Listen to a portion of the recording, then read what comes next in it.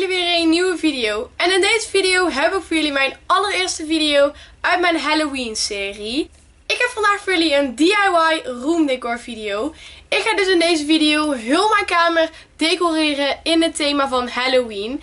Misschien kunnen jullie het achter mij wel al een beetje zien. Ik heb hier bijvoorbeeld lichtjes neergehangen. En meer van dit soort dingen kunnen jullie dus in de video zien. Ik heb voor jullie vandaag een paar do-it-yourselfs, maar ik heb ook een aantal decoratiedingen. Ik ga dus dingen zelf knutselen, maar ik heb ook wat andere leuke versiersels gekocht in de winkels. En ik heb aan het einde voor jullie ook een mini roomtour. Ik weet dat de roomtour echt mega vaak is aangevraagd. Ik ga natuurlijk niet mijn kamer het hele jaar vol met doodshoofden en lampjes en zo laten staan. Dus dat wil ik wel veranderen. Dus er komt een keer een andere roomtour aan. Maar voor nu moeten jullie het even doen met deze roomtour. Nou, ik wens jullie alvast veel plezier met kijken. Doe alvast het blauwe duimpje omhoog als jullie er zin in hebben. En laten we snel gaan beginnen. Nou, ik ga beginnen met de allereerste decoratie. En deze ga ik maken op dit kastje. Het eerste wat ik doe is even alles eraf halen. Nou, het eerste wat ik ga doen is dat ik de bovenkant van het kastje helemaal vol ga leggen met deze neppe bladeren. En deze komen van de Xenos. Daarna pak ik dit emmertje en deze komt trouwens van de Xenos, maar ik heb gezien dat je hem ook bij de Action kan kopen. En deze zet ik links in de hoek op het kastje. Nou, ik ben zelf echt dol op geurkaarsen, vooral in de herfst. Deze komt van de Action en die zet ik ook op het kastje. Nou, daarna ga ik door met deze neppe spinnen en vliegen en deze leg ik gewoon ergens random neer, bijvoorbeeld op de blaadjes.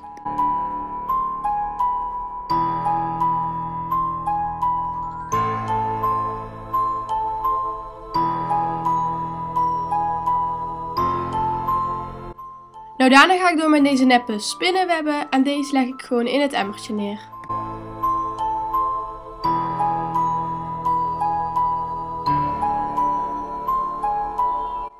Deze oogballen vind ik super gaaf. Deze komen van de Solo en deze leg ik ook gewoon random ergens neer.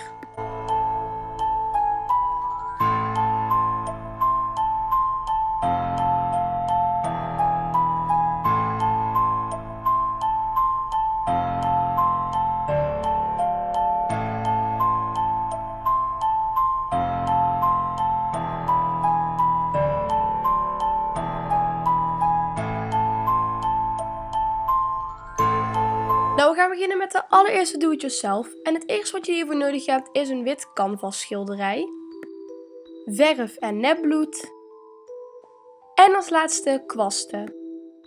Het eerste wat we gaan doen is dat je even een hand kiest. Ik heb in dit geval voor mijn linkerhand gekozen. En deze ga je met de rode verf rood verven. En voor het extra details kun je het nepbloed gebruiken.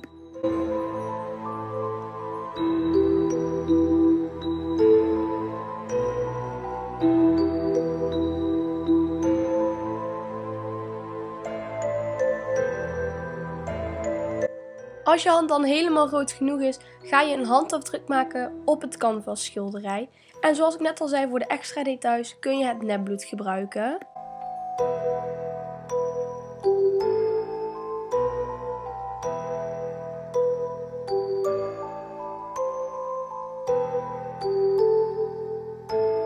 Daarna gaan we natuurlijk het schilderij ophangen. En als je bijvoorbeeld geen spijker in de muur mag slaan, kun je dit gummi spul gebruiken. Dit kun je gewoon kopen bij de Action. Daarna pak ik weer het neppe spinnenwebbenstof en deze hang ik gewoon om het schilderij heen. Over het spinnenwebbenstof smeer ik nog wat nepbloed, zodat het er nog echter uitziet. En dit ziet er echt heel gaaf uit. Ik vind het zelf echt een super vette DIY, want het lijkt zo echt.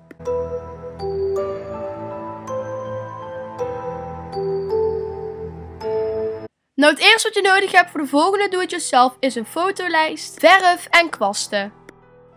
Nou, daarna gaan we de kleuren mengen. Ik heb zelf voor de kleur oranje gekozen, omdat oranje natuurlijk bij Halloween hoort. Deze twee kleuren ga je dus mengen en daarna ga je het fotolijst oranje verven. Nou, bij een fotolijstje hoort natuurlijk ook altijd het glasplaat. En het glasplaatje, dat gaan we eigenlijk verven met schoolbordkrijt. En dit kun je kopen bij de Action.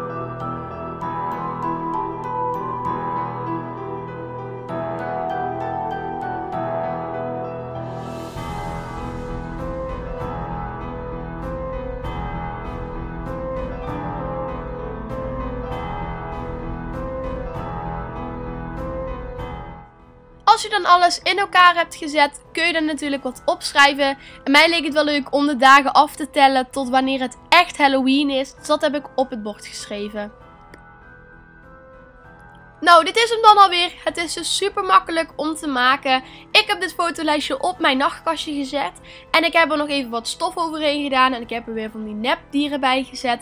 En ik heb bloed over het stof in gedaan voor de extra sfeer. Nou, voor de volgende do-it-yourself heb je 3 letters nodig. Namelijk de B, de O en de O. 3 glazen potjes.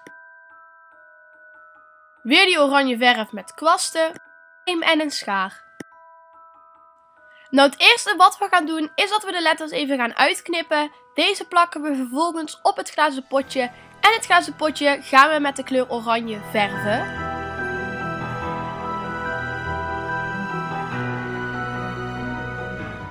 Ik heb ongeveer 2 à 3 laagjes over het glazen potje heen gedaan, omdat het niet heel goed dekte. En als ik dat heb gedaan, dan ga ik de letters eraf halen. Dan ga ik verder met de volgende decoratie. En dat is in dit soort van kastje. En deze ga ik eerst helemaal leeg halen. Daarna leg ik weer als ondergrond een beetje stof. En ik zet de 3 potjes erop.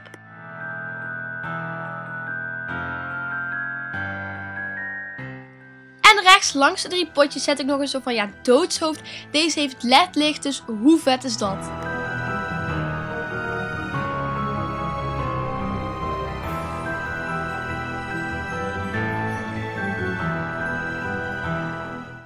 Nou, ik pak weer van deze vliegen en spinnen en zo. Want dat ziet er gewoon heel erg Halloween-achtig uit. En deze leg ik ook weer een beetje op het stof.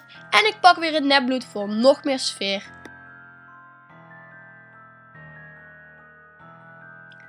En dat was dan ook alweer deze decoratie.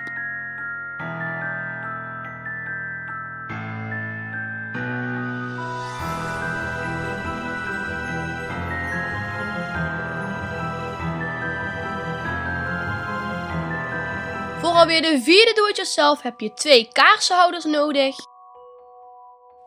1 nepspin en 2 neppe vliegen. En een lijmpistool. Eigenlijk is het gewoon super simpel en je hebt het echt binnen een no time af. Het enige wat je hoeft te doen is dat je het lijmpistool opwarmt en daarmee de spinnen en de vliegen op het glazen potje gaat plakken.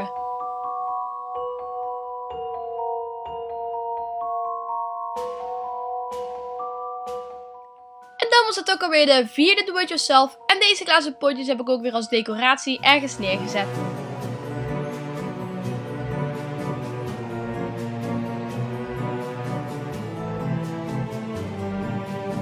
Nou, wat je voor de volgende do-it-yourself nodig hebt, is een potje. Ja, een soort van boomstamachtig iets. Oogballen. En als laatste een lijmpistool. Nou, het eerste wat we gaan doen, is dat we de oogballen met het lijmpistool in het glazen potje gaan plakken.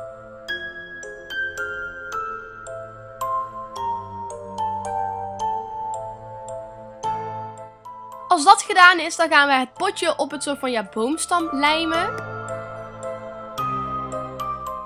En met een zwarte stift zet ik nog op het soort van hout I see you, omdat het natuurlijk oogballen zijn en dat vond ik wel heel erg leuk. En dat was dus alweer deze do-it-yourself. Dan gaan we alweer door met de laatste do-it-yourself en het eerste wat je nodig hebt is een wijnfles, 2 neppe bloemen, een kwast en verf. Nou, we gaan beginnen met het zwart verven van de fles. Dan gaan we door met de bloemen. Deze zien er natuurlijk nu echt heel lief uit. Maar we gaan ze verven met zwart en we maken er bloedspetters op.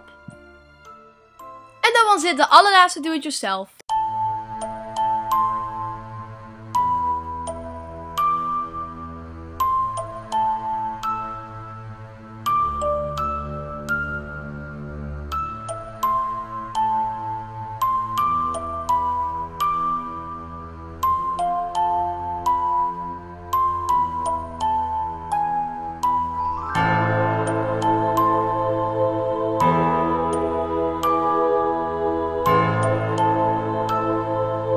mensen, dit was alweer de video. Ik hoop natuurlijk dat jullie deze video leuk vonden. En er natuurlijk ook wel wat aan gehad hebben. En dat jullie misschien natuurlijk ook zelf deze do-it-yourselfs na gaan maken. In Nederland wordt Halloween niet groot gevierd. Maar ik ben zelf echt gewoon fan van Halloween. Dus vandaar dat ik dit jaar toch een aantal video's voor jullie heb in het thema van Halloween. Ik hoop natuurlijk dat jullie deze video leuk vonden. Als het geval is, doe dan even dat blauwe duimpje omhoog. Abonneer natuurlijk ook even op mijn kanaal. Dat kan eronder op de abonneerbutton. Laat ook zeker weten even een leuke lieve reactie achter hieronder in de comments met wat jullie van deze video vonden. En dan zie ik jullie hopelijk gauw weer in de volgende video. Doei!